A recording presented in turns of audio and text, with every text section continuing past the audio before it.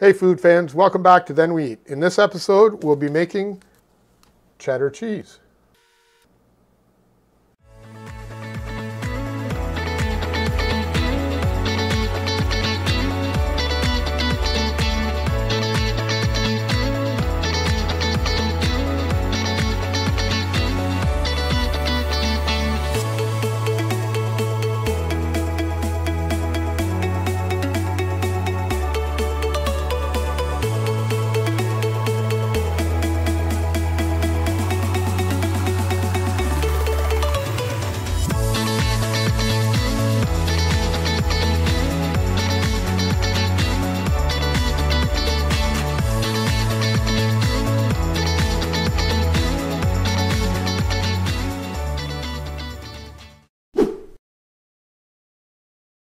You can buy a number of kits online that'll give you the basic ingredients to make pretty much any cheese of your choice. This week we'll be making cheddar cheese. It's very easy to do. So we start with some cheese culture. This is called cheddar cheese, also referred to as MM100 culture. We also have calcium chloride and some rennet. And I'll be adding some Annatto. This will give it the yellow color. This generally doesn't come in the kits. Then as far as utensils go, there's not much you need. You're going to need something to stir the cheese. You're going to need a thermometer to keep track of the temperature of the milk, and a measuring cup, some measuring spoons, a piece of cheesecloth, and a small wire to cut the curd. We'll show you this later. Generally, this comes in the kit as well. So that's all you need. So let's head on over to the stove and get started. So the first thing you're going to need is a pot, and you should have taken the milk out 2 to 3 hours before starting to let it reach room temperature. We're now going to bring the temperature of the milk up to 88 degrees Fahrenheit or 30 degrees Celsius. It should take about 15 minutes to bring it up. Don't do it too quickly. You don't want to scald the milk. You should stir it every once in a while just to disperse the heat around a bit. Once the milk's come up to temperature, then we can start adding some ingredients. You should come by and stir the milk every few minutes just to disperse the temperature around a bit. So once the temperature of the milk has got to 88 degrees, turn off the burner and we can start to add some of the ingredients. I'm going to add, as I mentioned, the Annatto that turns it yellow, which you wouldn't generally get in a cheese kit. So we've added a 1/4 of a teaspoon of Annatto to a 1/4 cup of water. And we'll just stir that in.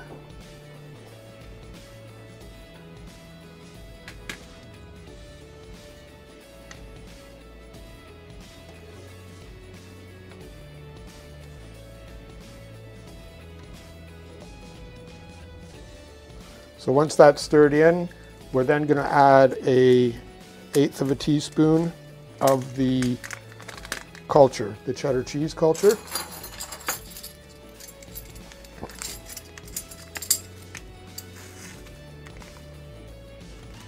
And just sprinkle it over the top. And you're going to let that sit and rehydrate for approximately 2 minutes.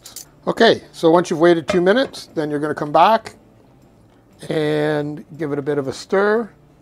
And then we're going to add the calcium chloride. And once again, we've used a 1/4 teaspoon of calcium chloride, and we've added it to a 1/4 of a cup of water. You do want to make sure that it's not chlorinated water.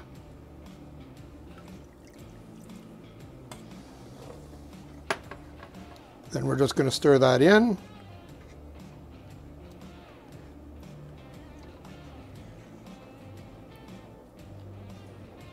And put the lid back on the pot.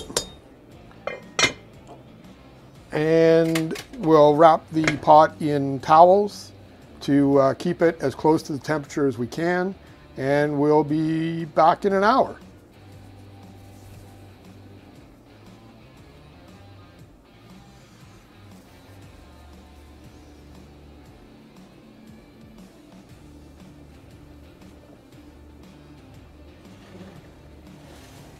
Okay, so it's been an hour, and now we're going to add the rennet. So while we were off camera, I've added a quarter tablet of rennet to some distilled water, and we will add it now to the pot. If you're going to add it to the distilled water, make sure you don't do any more than 15 or 20 minutes. After a half an hour, you'll kill the rennet. So I'd make sure to get every drop of rennet out that you possibly can. And then give it a stir.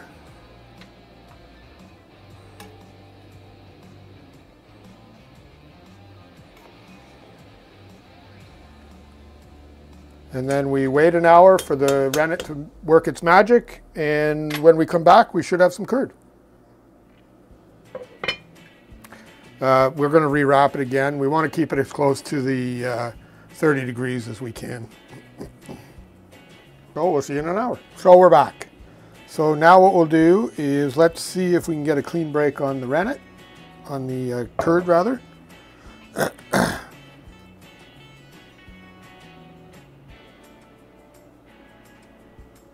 And I'm pretty happy with that. So I think we'll say that that's a nice clean break. So now the next thing we're going to do is cut the curd into between 1/2 and 3/4 inch pieces. The bigger the curd, or the smaller the curd, the harder the cheddar cheese will be. So we'll start with somewhere between 1/2 and 3/4 inch strips. And then once you've gone one way, then go the other way. And mine are probably closer to 3/4 to 1 inch because I prefer that the cheddar is not all that hard. Once you've done that, then you can take the wire and run approximately every 1/2 to 3/4 inch from top to bottom. So just put it in and rotate the wire around until you're back to the beginning. Then lower it a little and then do it again. Oops, kind of messed that one up.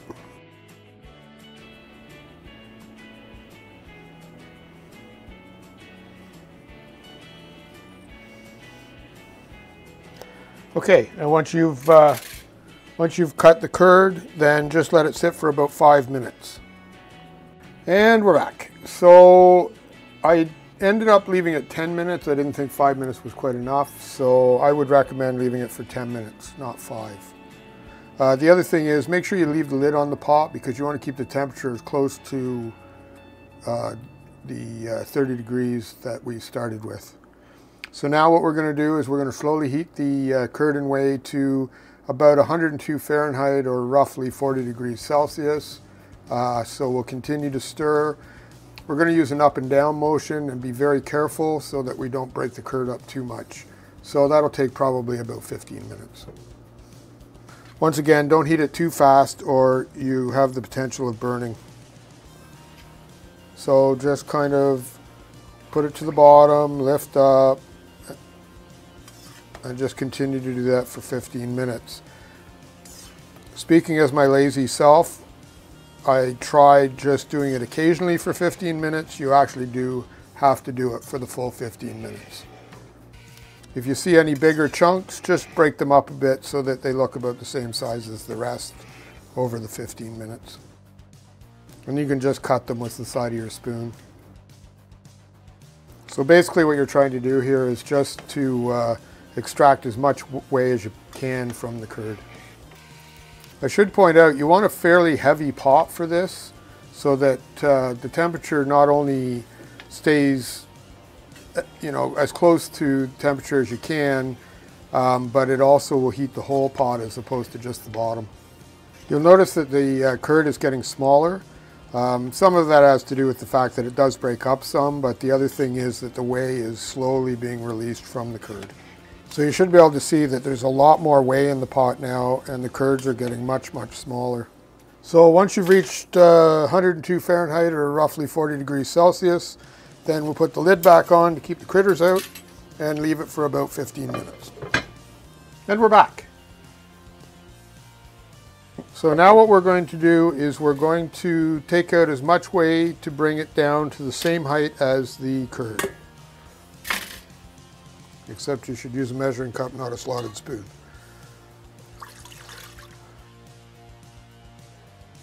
You can see that the whey has separated a lot from the curd. Once we have the liquid down to about the height of the curd, then we'll stir it for another 10 minutes or so to let out any more whey. I like to use the sieve for this. It keeps the curd from getting into the measuring cup. Okay, so once we're down to about there, then we're going to stir it for another 10 minutes.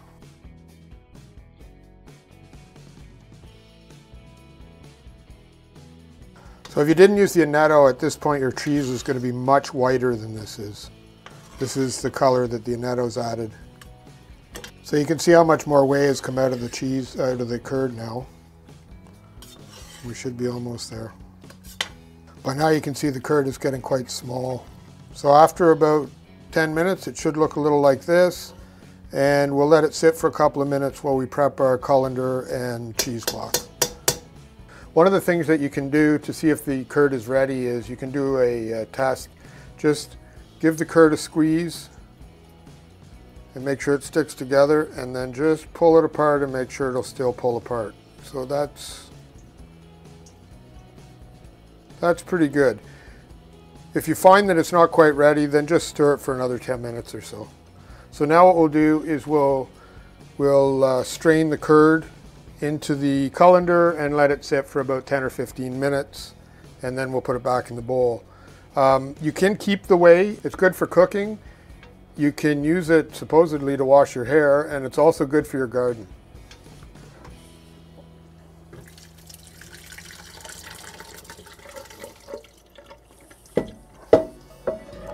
So I'll leave that and let it strain for, as I say, about 10 to 15 minutes.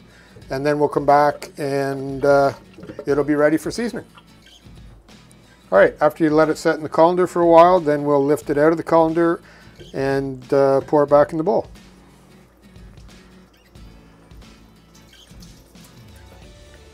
Just squeeze out a little extra whey.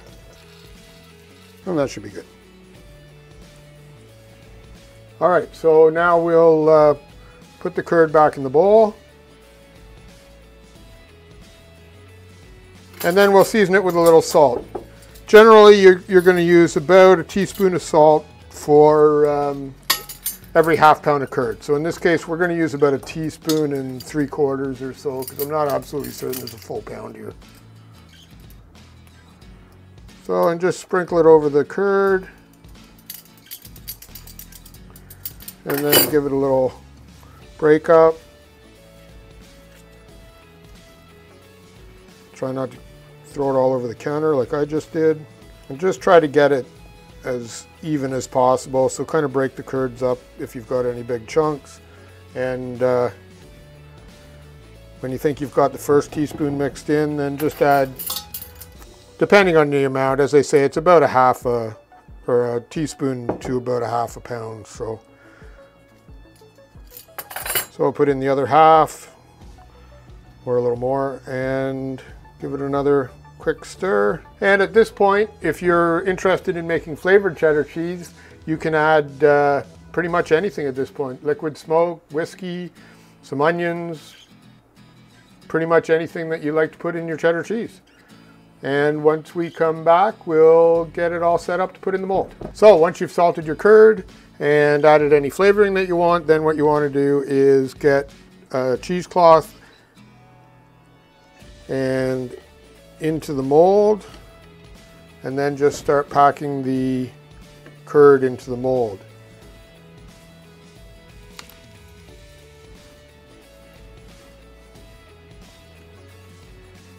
And just keep pressing it down. It should all fit. By the way, the mold generally comes with a cheese kit.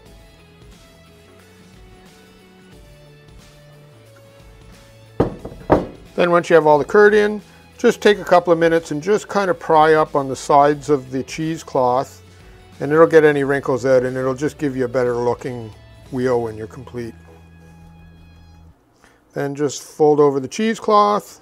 I have way too much here, but I used it for a different purpose. We were making some other cheese earlier in the week. All right, and put your follower on, and we'll put it into our press. Now, you don't need a cheese press.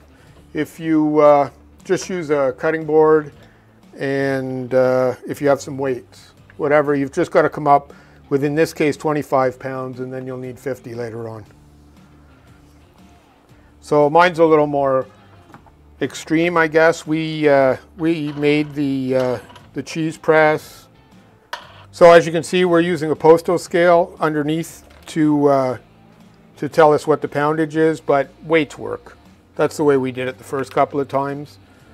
So now you're going to press the cheese down to about 25 pounds.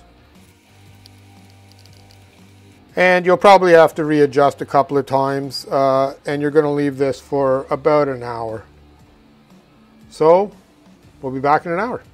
All right, so it's been an hour, and we can take the cheese out of the press. What we're going to do is we're going to take it out of the press and clean the cheesecloth, flip the cheese over, and then put it back in the press for another hour. A couple of things I should point out is, one, with this type of cheese press, you're going to have to come back and tighten it every now and again to keep it at the 25 pounds. The other thing is that I did wash the cheesecloth between the last time we used it and this time, just in case somebody didn't think we did. So here we go, we'll take this out, and you'll be able to see the cheese is a lot more solid than it was when we first put it in the mold. So as you can see, it's starting to look a little more like a chunk of cheese. There's still not solid, but it's not bad. So I'm just going to give a quick rinse to the cheesecloth. All right, so we're going to reline the mold with the cheesecloth, and I've just wrung it out as best I can. And we're going to put the cheese in upside down to what it was before. And once again, just kind of pull the cheesecloth out of the way and fold it over and put the follower back in place. Back into the cheese mold. We'll tighten it down to 25 pounds for another hour. And we'll see you in an hour. All right, guys, it's been another hour, so we're going to take the cheese back out of the mold again. This next time, we'll be doing it for 24 hours at 50 pounds. So I'll just go off camera and wash the cheesecloth. You can see already that the cheese is getting a lot firmer than it was before. So we're going to flip it over again, and we'll just give the cheesecloth a quick wring out, and then we'll put it back in the press. Sorry guys, I said 24 hours, I meant 12 hours. So again, just pull the cheesecloth so that you try to get as many of the wrinkles out as you can, and fold the cheesecloth over, and the follower, and back in the press. And this time we're going for 50 pounds. And there we go at about 50 pounds. So we'll see you in 12 hours. Morning, food fans. So we've been 12 hours. We'll take the cheese out of the mold, and you see what it looks like. So after 12 hours in the mold, it should look something like this. So it's still pretty rubbery, but it's definitely much harder than it was last night. So what we're going to do now is we're going to put it on a little tray with just a little bamboo mat underneath it, and we'll let it sit out for about 24 hours. We'll flip it every couple of hours or so. And it should be ready for wax sometime tomorrow. Welcome back, food fans. We're at 24 hours now. It may be a little bit longer or a little bit less for you, but basically what you do is just end up with a bit of a rind on the outside of the cheese. Just enough that it starts to feel a little bit solid. So now what we're going to do is we're going to wax the cheese. We make our own wax, so it's just a combination of beeswax and a little bit of vegetable shortening. So let's go ahead and wax her up, and that'll be the last step. So generally what I do, you can also dip this in wax, but generally what I do is I do about 2 coats with a paintbrush as opposed to one heavy coat. If you chill the cheese slightly too, it helps the wax set up a little quicker. Just make sure you get along the edges. Basically, you just don't want any air to get to the cheese.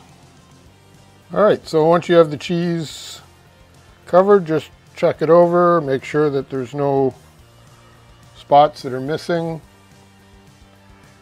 And you could probably do a little neater job than I did, but it'll work. All right, so once it's done, it should look something like this. I'm sure you could probably do it a little bit neater than this. And now it'll go in our cheese cave for, well, you can leave it a week, but this one will leave probably about a month. So in about a month, we'll come back and give it a little test. So if you like this video, hit the like button, subscribe, and tell your friends and share the video. And tell me in the comments what type of cheese that you like to eat. So once again, first we cook, and then in maybe a month or so we'll eat.